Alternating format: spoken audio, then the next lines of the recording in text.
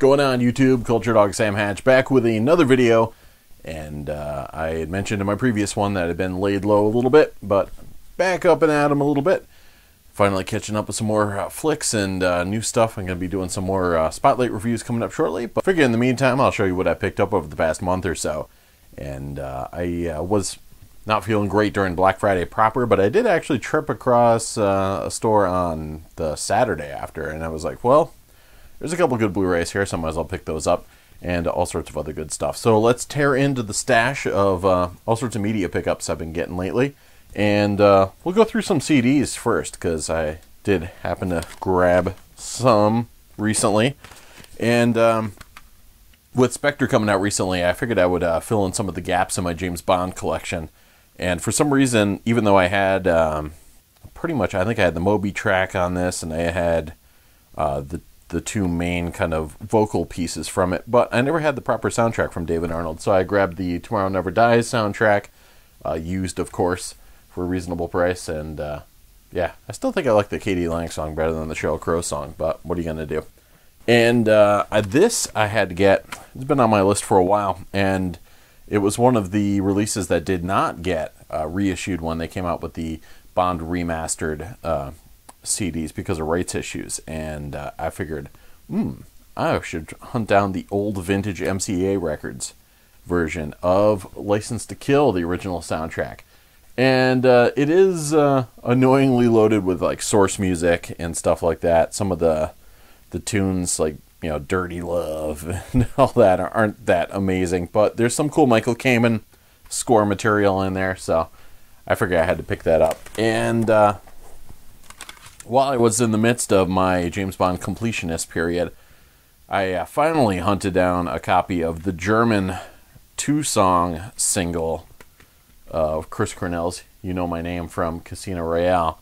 There's a British pressing of this that has I want to say like a live version or an acoustic version of maybe it's like Spoon Man or Black Hole Sun or something like that. But I wanted to get the version that has two separate versions of You Know My Name. It's got the rock version, which is the version I believe he put on his album, and then the pop mix. And even though the pop mix is more an orchestral mix, and it's a lot closer to the mix that's in the finished version of the film, everybody's still at arms about whether or not there is an officially released version of the film mix. I don't think there technically is.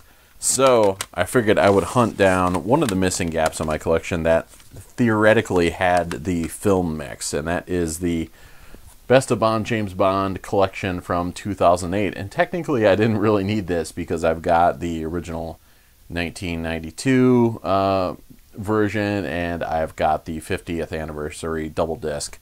But I figured I would get this with the DVD bonus disc, and somebody said that it has the actual film mix version of You Know My Name, but I think it's just got a different mix of the pop mix. But whatever, I've got it, and it's got a John Arnold bonus track doing the James Bond theme, and the DVD with View to a Kill, For Your Eyes Only, Goldeneye, The Living Daylights, and All Time High, and Shirley Bassey at Royal Albert Hall in 1974, and The Bond Sound, the music of 007, a documentary which I think was just ripped right from the kind of John Cork documentaries that were on the DVDs that came out in the late 90s, and those features keep getting reissued. But I figured I'd pick this up just to be that guy, just to have like every version of every James Bond thing. So I grabbed that, and I had to get the single for the new single, Sam Smith, Writings on the Wall. This has the instrumental version, which I believe is the same one that's on the Spectre soundtrack, and the vocal track. And of course I had to get this because it's not on the Spectre soundtrack, which does have the instrumental version, but not the vocal track. It's weird. They did that with Casino Royale as well, and I believe, Skyfall too. Quantum of Solace was the only one that actually came with the title, or not title track, but opening number. And I got a couple metal things too. Some of these things I might have shown in previous videos, so I apologize if I'm double dipping, but way late to the party on this one. It's a problem with having digital copies of things. Sometimes it takes me a while to go out and actually support the band, so I apologize for being a slacker. Overkill, White Devil Armory, great band, one of the best unsung thrash bands. I mean, obviously they got a lot of fans, but they're never quite as popular as the big four, of course, but killer release, really good stuff. I got the bonus tracks version with a couple bonus tunes. Had to get the new Clutch. Clutch is by far one of the best live bands on the planet, and they've been really bringing it with their studio releases as well. So Psychic Warfare, new stuff from them, and very, very good. This will tie in nicely with the Blu-rays, because this is a Blu-ray CD double set of Slayer's new one, Repentless. It's got a Blu-ray of Wacken, live at Wacken Open Air in 2014. So pretty good stuff. And Gary Holt from Exodus playing guitar, still on that. So really good smoking live performance. What else we got in Blu-ray town? Well, I've been also filling in more gaps on my Lost collection. And I just happened to trip across a used copy of Season 4 for wicked cheap, so I finally picked that up. So I think I've got Seasons 1 and 2 on DVD, so I need to get those on Blu-ray, and then I'll be all set. But so I grabbed that, and this I've been meaning to pick up, wow, ever since it got released, but it was cheap. Interstellar, I got the one that comes with a 70mm film piece, which always bums me out, because, I mean, they actually cut apart a 70mm print of a film in order to make it, but yeah, what are you going to do? You're going to buy it. That's what you're going to do. So I'm glad to finally have that sucker. And this I got for $9. I had been slacking on picking it up. So, man, many apologies to my old self from a couple months previous for missing out on the opportunity to watch this 30 times already. But Mad Max Fury Road, still holding up there as my favorite film of the year. We'll see how things shake down in the next couple of weeks. Maybe a few contenders coming down the pike. But looking forward to checking that out and all the special features. I also picked this up for $6. Dawn of the Planet of the Apes. Saw this in the theaters, really enjoyed it, and thought it picked up quite nicely from the previous film. And a lot of special features on there, so looking forward to spinning that in my home theater. What else we got? I don't think I reported back on this in the previous update, but if I did, again, apologies. But Shane Carruth's film, Upstream Color, I picked up finally, and he is the director of the... Apparently this is really good, I still haven't seen it, but the equally great Primer, or as I call it, Primer. But if you haven't seen that film, get it. The DVD is, I think, still out of print and really expensive, but really good film about time travel that will, bend your mind for all eternity. And then I got a bunch of horror stuff in the horror season, which I didn't really report to you guys on. And I didn't get to watch these for my horror challenge, so I figured I'll show you what I had picked up. Dead Snow 2, Red vs. Dead. And I still need the first one on Blu-ray. I just watched it on streaming a couple of years ago. So I finally grabbed Grindhouse. Wow. Yeah, no, I can't believe I didn't have the... I've got the steelbooks of the individual films, but I wanted to get the Blu-ray with the actual slipcover. I actually bought this, and it came from Best Buy without the slipcover, just like this, with no discs inside. So that was my first attempt at picking this up, and then I just kind of gave up on it. It was just strolling around a store and saw it pretty cheap with the actual slipcover, so I was like, let me grab that. Finally grabbed Ty West's House of the Devil, which was shot here in Connecticut, so looking forward to finally sitting down and checking that out. And somebody actually turned this in locally, the Warner Archive Collection issue of The Hunger. And Warner Archive Collection is pretty cool because on Blu-ray, they're actually pressing Blu-rays of the films, unlike the DVDs where they give you DVD copies of the films. And since Insidious 3 came out on home video, I figured I'd get up to date and pick up Insidious 2, or Insidious Chapter 2. I still don't have 3 on Blu-ray yet, but one of these days I'll grab that. Pardon me. Also picked up It Follows finally. Grabbed it with a slipcover. So again, another one I've been meaning to get for quite some time. Picked up Mama for next to nothing.